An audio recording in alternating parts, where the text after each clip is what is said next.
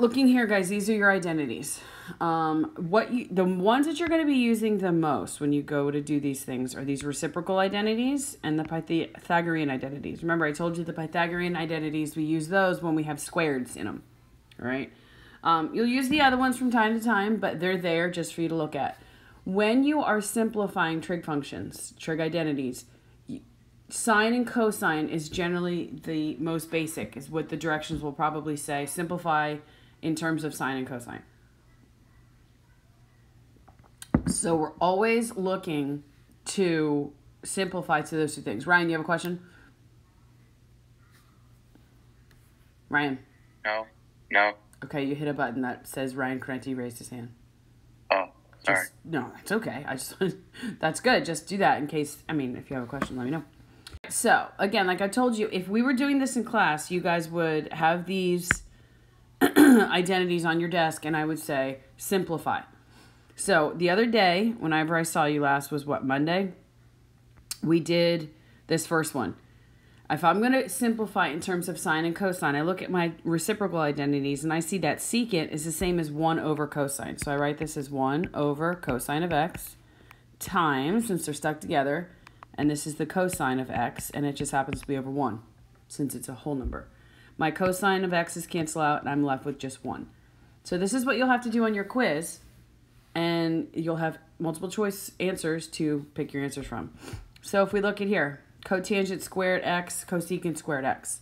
All right, I would look at either my trig identities to see if that helps me at all, and my reciprocal identities. So if I look at my trig identities, cotangent of x. You guys see that cotangent of x right here? If I move this 1 over here, it would be minus 1. I can rewrite cotangent squared x of 1 as cosecant squared x. Cosecant squared x minus 1. And then I have minus cosecant squared x. You guys see that? Does everyone see that? Now, if I look at this, this is the same thing as saying cosecant squared x minus 1 minus cosecant squared x. I have a positive cosecant squared x here and a negative 1, so they cancel out, and I'm left with negative 1. It's like a little puzzle. Can be very confusing sometimes, I know. So I have sine negative x here, cosine negative x. So I look, what kind of looks like that? Well, that would be my even-odd identities down here. So sine of negative x is the same as negative sine x over cosine negative x is right here, same as cosine of x. So we simplified a little bit. We got rid of the parentheses. And now I can look and say, okay, can I simplify that more? Is there a reciprocal identity that has sine and cosine in it? And it is right there, tangent. So I know that this is the same as negative tangent of x, right there. Same thing here over here, sine, and then I have secant. So look at I got the hiccup, secant. Secant is the same as 1 over cosine. So I have the sine of x over 1 times 1 over cosine x. Well, if I multiply these, I get sine x over cosine x, and I look on my identities, and sine x over cosine x is my tangent x. So you're always trying to simplify, meaning make it smaller. If you look at my answers are all much smaller than the problems they begin with. Good morning. Can you say good morning? Let mommy's teaching. Ooh, you got your flashlight? Oh, okay, good. Oh my gosh, okay, good. Guys, can you give me 1 second, please? I'll be right back. You are little kids, right, okay. Okay, guys, so look, in this example here, you're going to have to factor a little bit. You can't, come on. You're going to have to factor a little bit before you can simplify. Oh my gosh. Okay, come on. Whoa. Okay. Can you guys see my screen? That's all I really care about right now. Yeah. Okay, Mom, I'm it's sorry. matching that. It does match. Isn't that cool? Whoa. This is going to be a great YouTube video for you guys to watch later.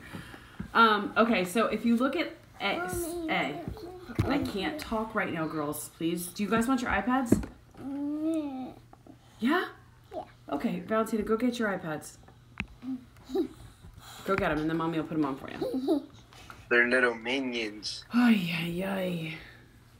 They're precious, but I just need like 10 more minutes. 10 more minutes, okay? Okay. Here, can you get down? Sit in the baseball chair. Mommy will cover you up. Okay, so if you both notice here, they both have a tangent squared x.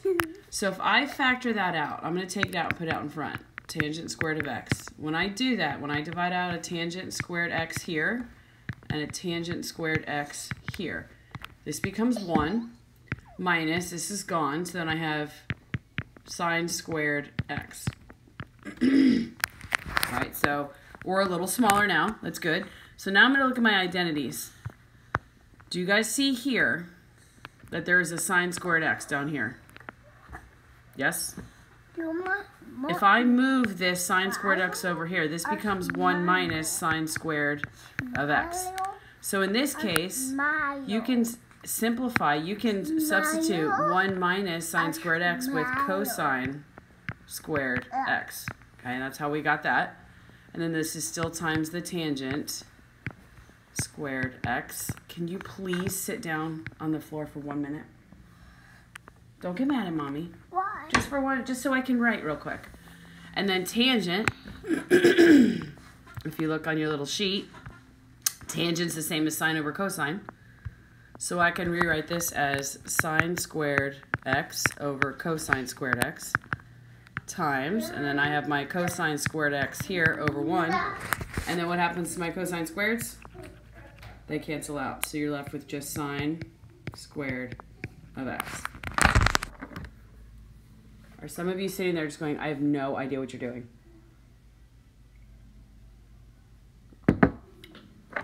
Or not? Okay. Killing me. All right. What do we do when we have 4 terms, guys? We group.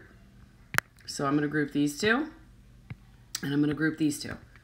So in my first parenthesis, I look and see that they both have a cosine squared x. I could take out of both of them. So when I do that, I'm left here with 1 cosine squared x. 1 cosine of x minus 1. And then here, I could take out a negative 1. And this would be cosine x minus 1 when I take it out. All right, so now, guys, when we group, whatever's left over... No, can you just sit down for 1 second, please? And then you can get on my lap. Your headphones are right there on the floor. So you take what's left over, and it gets its own parenthesis. And this one comes out in front. So you have cosecant x minus 1. You have one of them. And then here you have cosecant squared x minus 1. So let's look at our trig identities. Is there something with cosecant squared? Yes, it's right here. If I move this 1 over here, I would have cosecant squared minus 1, so that would be the same as cotangent squared x. And then you have cosecant x minus 1. And you could leave it just like that. You don't have to go any further. If you wanted to change cotangent into sine over cosine, you could, but you don't have to. That's the hardest type thing that you guys would ever see. Here, these look a little more difficult than they really are, I promise. I have secant to the 4th, tangent to the 4th. This is like the difference of perfect squares. What will give you secant to the 4th? Secant squared and secant squared. What will give you tangent to the 4th? Would be tangent squared and tangent squared. Just different signs. So you'd have secant squared x minus tangent squared x. Secant squared x plus tangent squared x. And then from there, you can break it down into what our secant squareds and our tangent squareds look like using the Pythagorean identities.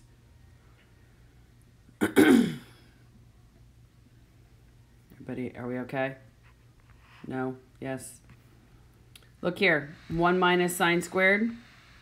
If I move this over here, this becomes 1 minus sine squared x, right? So I can rewrite this top as cosine squared x.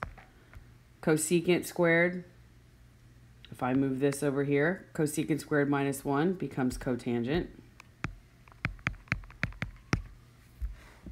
So think about what cosecant and what cosine and tangent are. Cotangent. So I have cosine squared x over, I can rewrite cotangent as cosine over sine. So this is cosine squared x over sine squared x. This is where we keep change flip. So I have cosine squared x times cosine over sine becomes sine squared over cosine squared. Cosines cancel out. You're left with just sine squared x. Secant squared. All right, where's my secant squared? Right here. Secant squared, I can move this 1, because this is secant squared minus 1. If I move this 1 over here, this becomes minus 1. So then secant squared, in this case, is just tangent squared over sine squared x. Again, what we just did, tangent is sine over cosine. If you keep change flip, you have sine squared x over cosine squared x times 1 over sine squared x. Those cancel out. You're left with 1 over cosine squared x. 1 over cosine is the same as secant. So you can write this as secant squared x.